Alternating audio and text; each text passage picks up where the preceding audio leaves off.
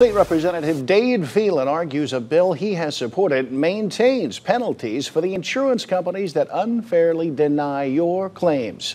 Phelan voted in favor of HB 1774, criticized by some for taking too much power out of the hands of consumers. Critics say it strips away your right to sue. But Phelan says there's been a 1,400% increase in the rate of lawsuits after storms like Ike, and he says the bill still allows you to sue and get the same damages if you are underpaid by even $1. Phelan argues the law is crucial to keeping insurance affordable.